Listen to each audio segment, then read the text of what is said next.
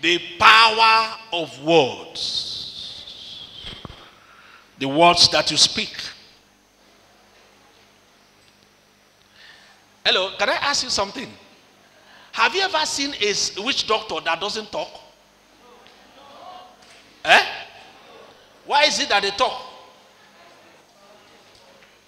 They are abusing the power God gave us. You know, if you are in the church today and you see what you are doing now, you say, these people are crazy. We are crazy, yeah. But that craziness is where we have our power. We speak and we act and we receive. You go to a witch doctor, he begins to make incantation. What is he saying? He's using power of words. There are some of you here, words have ruined your life.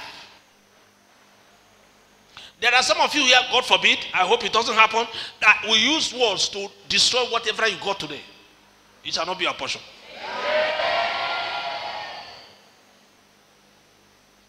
So we need to understand the place of words in the supernatural. What is the place of words in the supernatural? Let me make it very clear. Every word you speak carries spiritual power. Even if you tell somebody, hello, how are you? It is spiritual. You call somebody, Jambul, it is spiritual. Because if they call your name over a certain thing, they are programming you already. So, the first thing you must understand, for some of you who think that you can just say anything, is that every word you speak, whether you are small or young or old, man or woman, you are speaking into the supernatural. Words are spiritual. You know, the Bible tells us in Hebrews chapter 11 verse 3, Hebrews chapter 11 verse 3, you can read it on your own. Because we understand that by words, God created the heavens and the earth, everything. Let there be light, let there be this, let there be that, let there be that. And who was the person that gave names? Adam gave names when he was still a living soul. He has not been separated from God. He had the power to see God. He had the power to fellowship with God. Before he fell, he was given names. God will create and say, what do I call it? Adam had the reservoir. Adam had the resources to be able to say, this should be this. This should be a dog. This should be a donkey. This should be a mule. This should be a chicken. Yes. Up to today, man is still using the power of word to name things. Go and ask the scientists. They say this moon is called this, that. This is Venus. This is Jupiter. Who told them? Who told them? There is a name they will call you. The spirit will reject you. Your destiny will reject you. Your life will reject you. Everything will reject you. Just by name. And the often they call it, the more you are wasted. Imagine somebody wake up every morning and say, in the EPA. What's in the EPA? Eh? Eh? Eh? And they say, nepa, heaven say, aha. Hell say, aha. Pa. There you are. You are now a master of poverty. The day you say, I want to go to Home Affairs to change it, you will meet obstacle. They will stop you. You will meet the worst opposition. They will say, no, we can change the other one, we will not change this one. Because something is happening. So words carry power. Say it. Yeah. So we, including me and you, we operate We navigate the supernatural by words we speak. That is where it is dangerous. There are things you will say, you can never withdraw it. No matter how you cancel it, the consequences are already waiting. Do you know that the speed with which you speak a word, a negative word, unless you have a bigger speed to counter it, it will not be cancelled? You are angry and you pronounce a curse on somebody in your anger. You better make sure that when you want to cancel it, you go to an anger that is bigger than that anger you used to cause and cancel it. Otherwise, it will not cancel. And that's the people there. You see, you look at somebody, you curse the person, you curse. Then after you say, okay, I cancel it. It's not the same. In the spirit, there are speed. And words have velocity. They travel, everyone releases his own. When Jesus was to call Lazarus out of the grave, he didn't say, Lazarus, my friend, come out. He said, and the Bible says, he said with a loud voice, Lazarus, come forth. Why did he do that? He had to apply speed so that it will get to where it needs to get to. Some of you take words for granted. Every time you are gossiping, you are already in the spirit, supernatural. You don't know what you are doing. That's why the Bible says gossip is a sin. Slander is a sin. If you see these wicked people, all these witch doctors, they don't waste words. They are careful what they speak. Only Christians don't know what they do. They just talk. We talk anyhow. So we dilute our greatest power. The greatest weapon you have as a human being is your word you speak, your tongue. You are able to stay in the physical and move in the spiritual and in the supernatural just by words. We navigate the supernatural. We navigate the spiritual by the power of what we say. Let me tell you, I can frame your world by words, just like God did.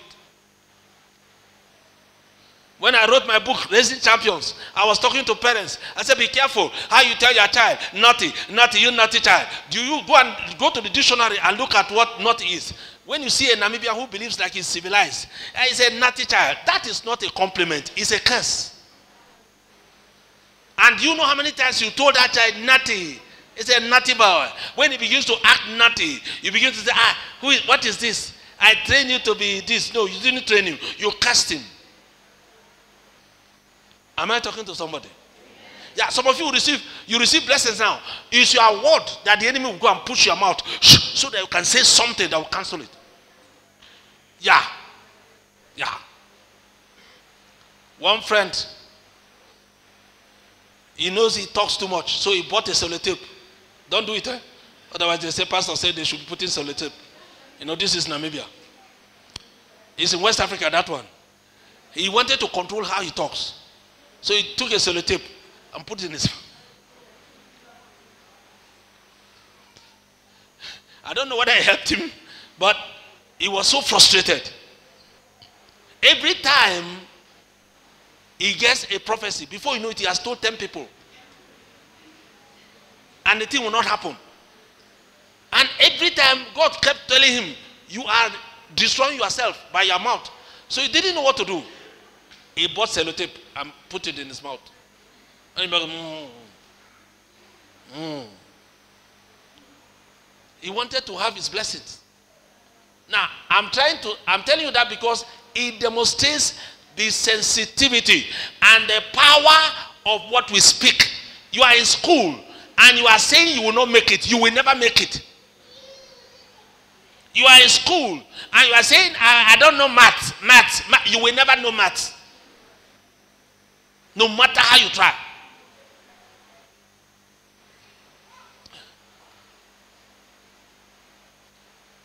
A person who speaks negative words can never cease to be a failure. Nothing will stop it. Because you are provoking powers you don't see. Negative forces that are unseen but real. You are giving them job to do in your life. And they will perform it very well.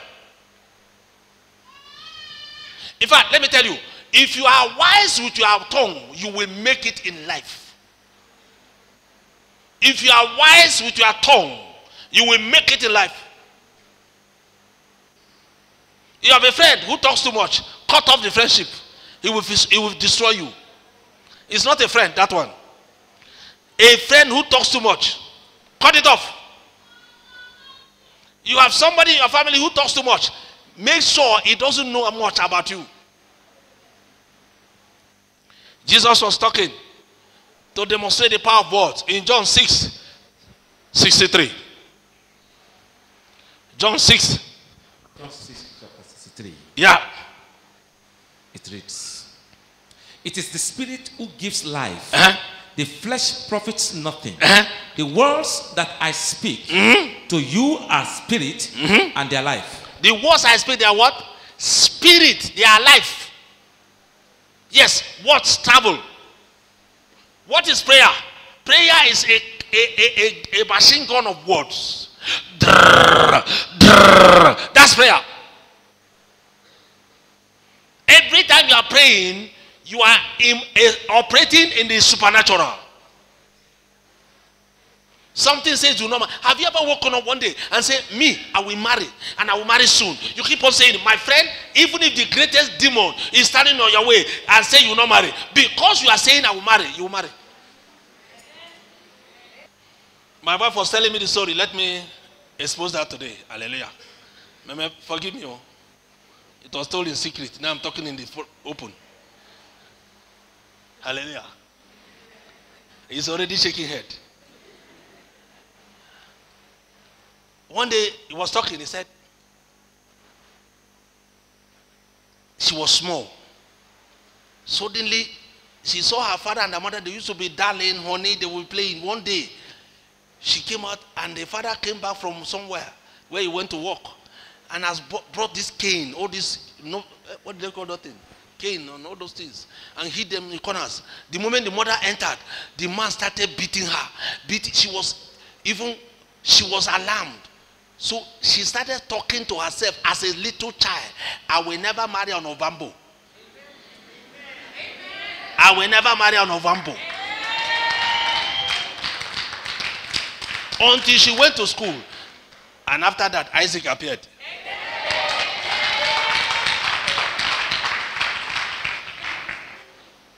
The word she spoke went into the supernatural and connected to Nigeria and brought somebody back.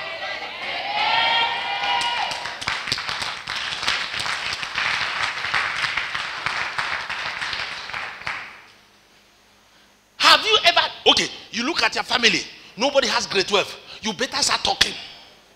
I say, I'll be the first person in my family to have grade 12. I will make it at once. I will never go to Namcol. Every day you wake up, in your conversation, you'll be talking. Hey, you have a mouth. Weapon, that is the easiest. You don't pay for it. You don't need to go and buy it. God gave it free.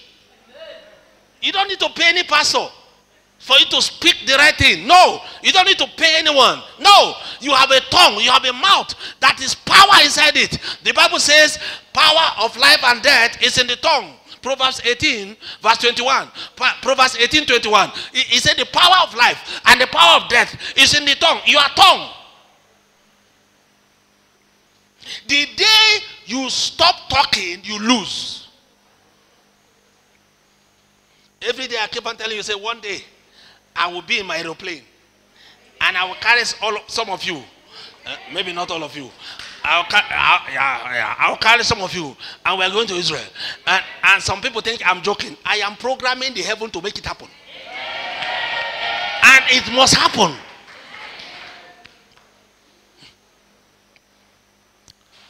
I came to church and they were driving churches from school. Remember that story?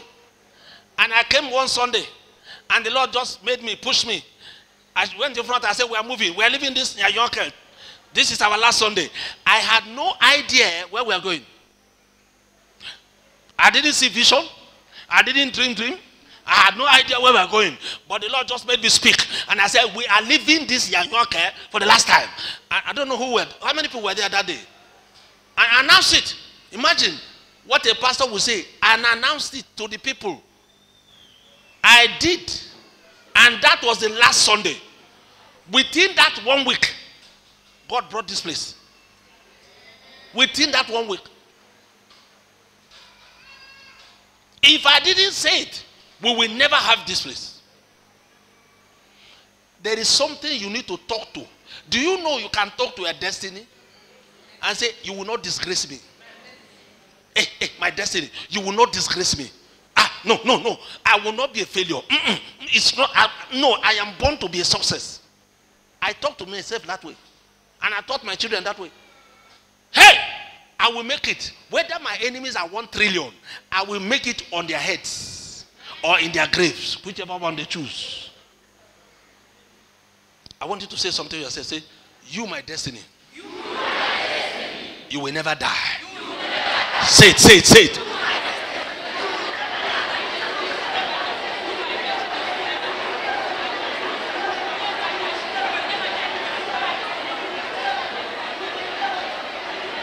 Jesus. I want you to say something to yourself now. Say, you my life. From now, whether you like it or not, you will never experience delay or setback. Never again. Never.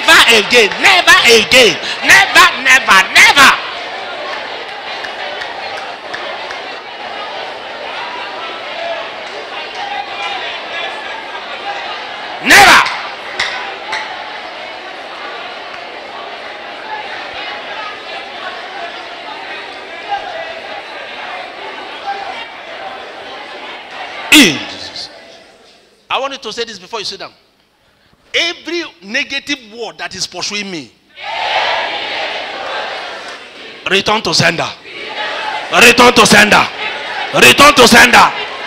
Return to sender. Return to sender. Return to sender. Return to sender.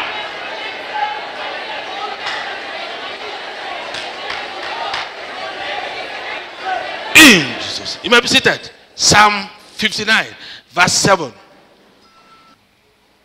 Psalm 59. Yeah. Verse 7. Yeah. Indeed, they belch with their mouth. Swords are in their lips.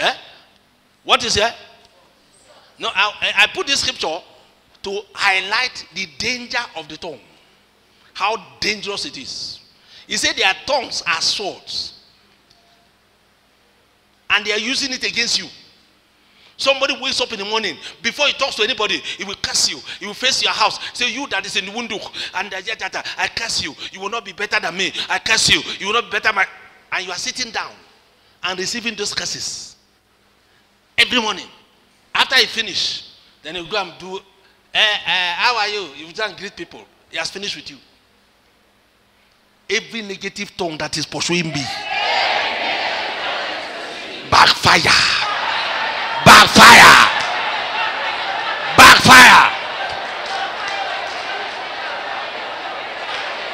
In Jesus. Sit down. I want to tell you this quick. I'm rushing this teaching, but I want to say it. Do you know that every time they want, witches want to destroy you, they gossip you. Anytime government members want to destroy you, they put you as a topic of gossip. They begin to gossip you. They are programming that thing to happen to you. That thing is not true, but they begin to make it real true. They know that if they tell you we want to curse this person, you say, I don't curse people. I'm born again. So they bring you. You join them to gossip this person. As you gossip, you are joining them to program evil to that person. Yeah.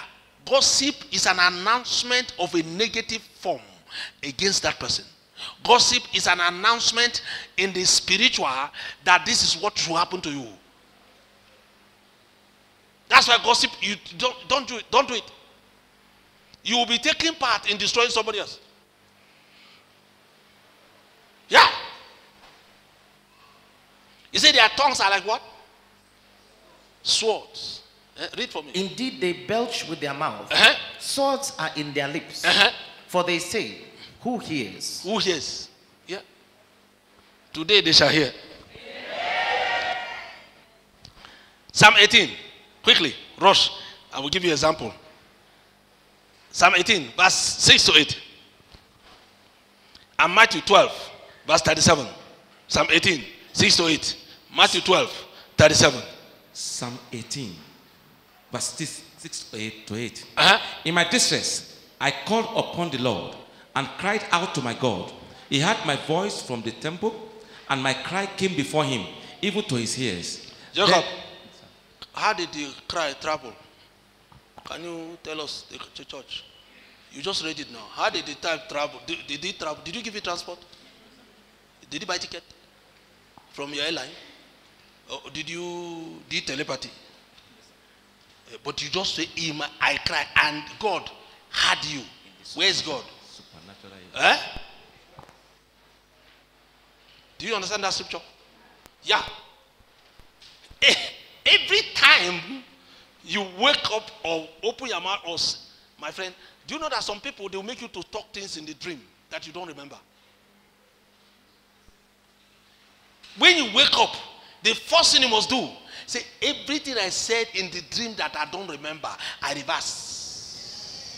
Everything that is wicked, everything that is negative, everything that is bad, that I said against anyone, against myself in the dream, and I don't remember, I reverse, I reverse, I reverse, I reverse, I reverse, I reverse. You pray it 5 minutes, then you are okay. With anger.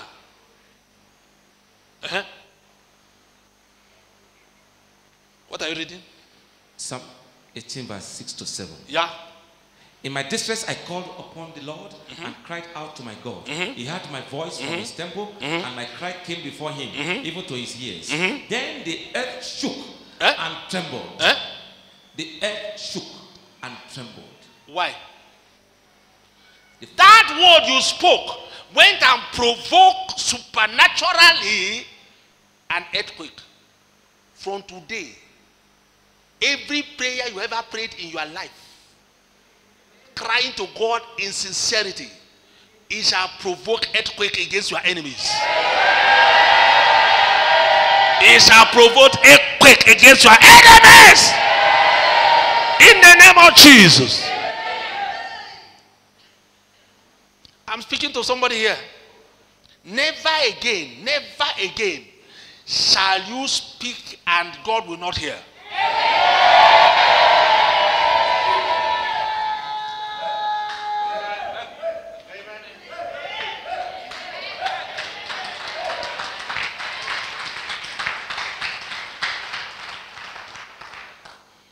If you are in this service today, every prayer you pray that is hanging in the air, they are now breaking through. They are now breaking through. They are now breaking through. They are now breaking through. They are now breaking through. They are now breaking through. They are now breaking through. In the name of Jesus. You may be seated. Then the earth shook and trembled. The foundations of the hills also quaked and were shaking, because he was angry. Smoke went up from his nostrils, and devouring from fire from his mouth. Coals were kindled by it. From today, I speak to somebody. That anger of Jehovah that your enemies cannot withstand, it shall begin now.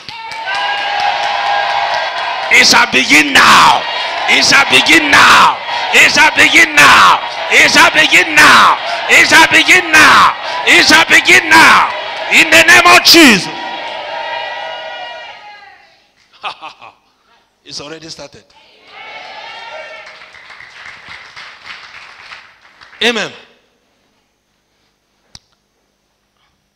Matthew chapter 12. Verse 37. For by your words you will be justified. Did you hear that? He said the word you speak can take you to the next level. Did you hear me? Yeah, because we're not talking things here now. Some people thinking maybe no.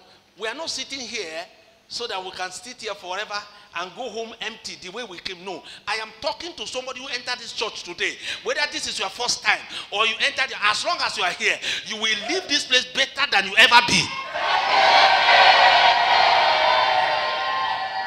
When you are leaving this place, every level you lost, you shall take over by 7 times.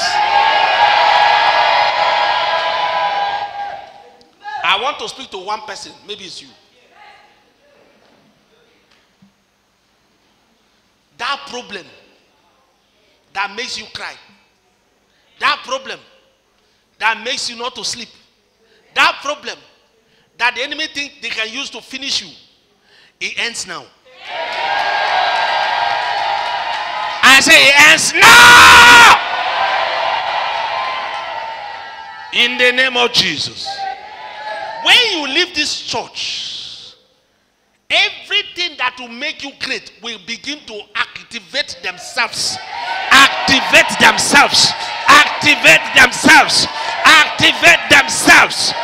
Shout at them loud. In the name of Jesus Christ. Somebody here, you are receiving a package already. You are going to fall now. You are going to fall now. You that person. There's a package they are delivering to you now. And in 24 hours it shall be manifest. You are a person. You are a person. I don't know who you are. A package that will change your life. Yeah. Yeah. Yeah. 24-hour delivery. There are 2 people here that applied for a job in a bank. Congratulations, you got it.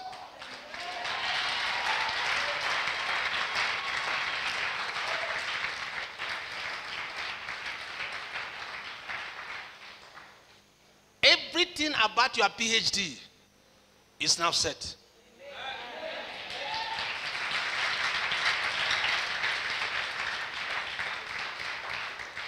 And you shall be sought after.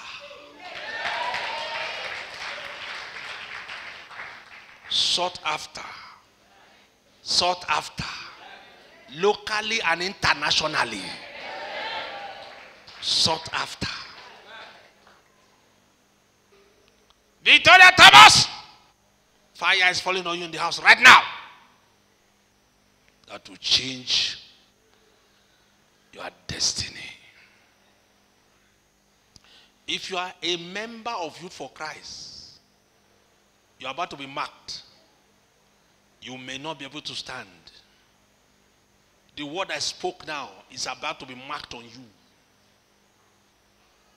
That word says, you entered here, but when you are leaving, you shall be far better than you came.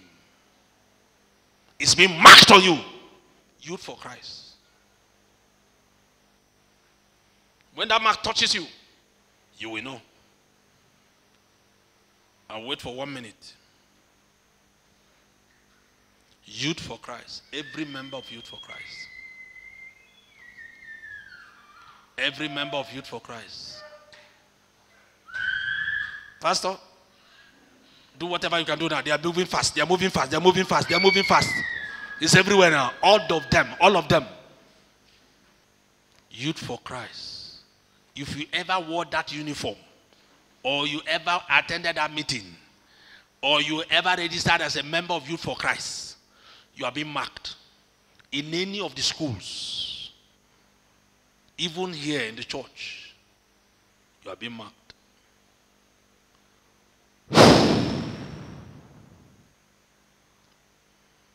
Thank you, Father. In Jesus' name is done. You may be seated.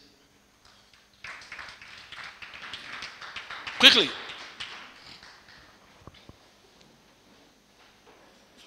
He said, by your word, you shall be justified. And then, for by your words you will be justified.